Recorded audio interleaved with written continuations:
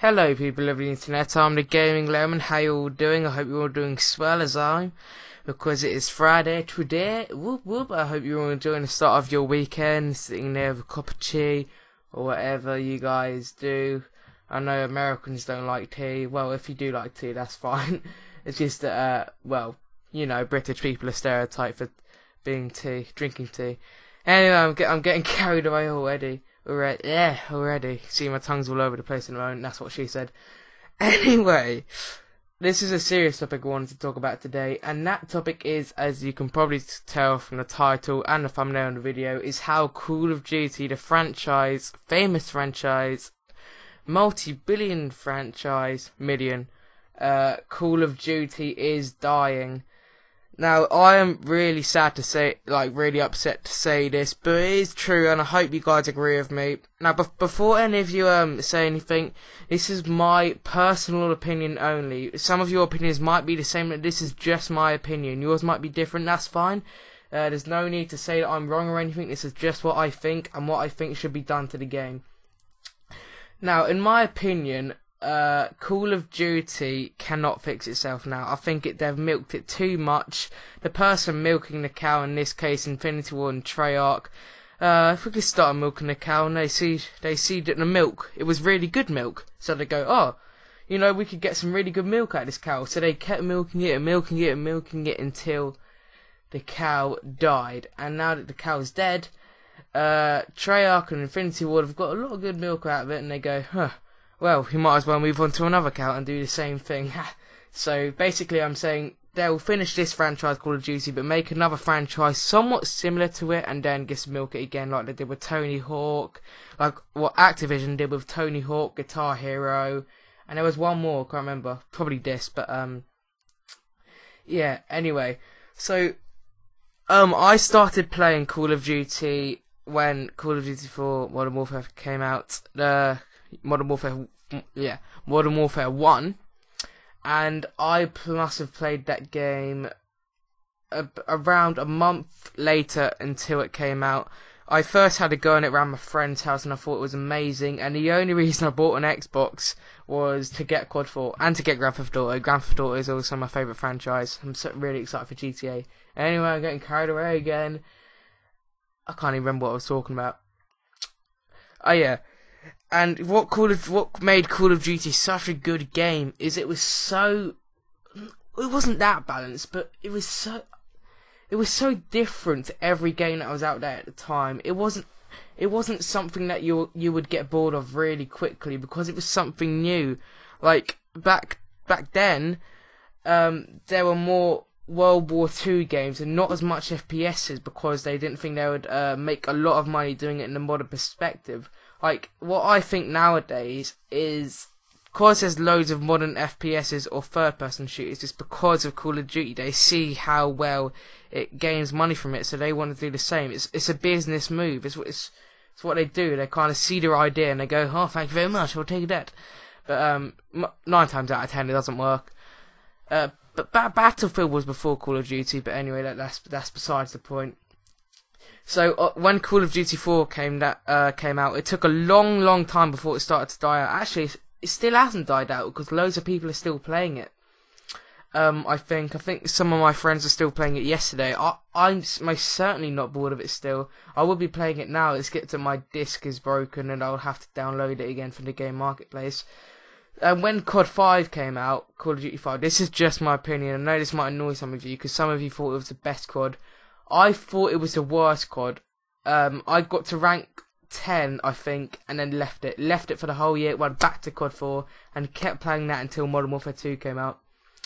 And COD 5 died around just after Modern Warfare 2 came out. I think that's my personal opinion, because I haven't seen anyone play that game.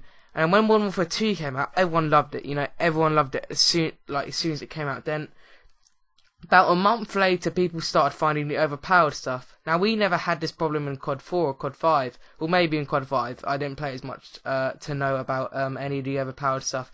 But in COD 4, we only had, the only powered stuff, I think, was Juggernaut and M16 maybe a bit. And there was another thing, Juggernaut. Last Stand wasn't overpowered, but because not a lot of people used it, because there was a lot bet. I don't know why not a lot of people use it. I don't know. There's not many people using not the Final Stand, Last Stand, and that after about 4-6 months, it died down, and then everyone said, okay, that Call of Duty's had enough now. I think we should stop. Or maybe one more should do it. I mean, the past two, or in my opinion, the past two haven't been very good. It needs to be a good one. So basically, it died out after 6 months. Then when Black Ops came out, after about say a month, 2 months, people hated it. I played it for about 3 months and then hated it. Some people I know played it for a week and hated it. It sounds a bit weird, but probably because it was too balanced, which made it really boring. I thought that was the main problem in Black Ops. It was too balanced. There was nothing good or bad to use except for the AK-74U and the FAMAS, I think. The Galil wasn't overpowered, it was just good. So, what I think is, if a gun is good, it doesn't mean it's overpowered, it's just a good gun. So you're saying, like, all good guns at the moment are overpowered? Because that's kind of the case at the moment. It never used to be like that. Overpowered really used to mean really overpowered, almost game-breaking, like the Model 1887. And now, basically, I think any gun that's not a really bad gun is considered overpowered. It's just stupid. Anyway, and now when Modern Warfare 3 came out in about a week, for me, I hated it after a week. When it came out, it was good, but then, got bored of it really quickly, because it's not... This is the reasons why it's dying, and this is why people get bored of it so quickly now, in my opinion, of course. Because they need to put more time into it. They can't rush a game every year with all these terrible outcomes. I mean, the game testers must be awful. They just play it for the heck of it. They must not test any bugs or glitches or overpowered stuff, because when it comes out, we get all this stuff, especially on the PS3. I heard that the PS3 was unplayable lag.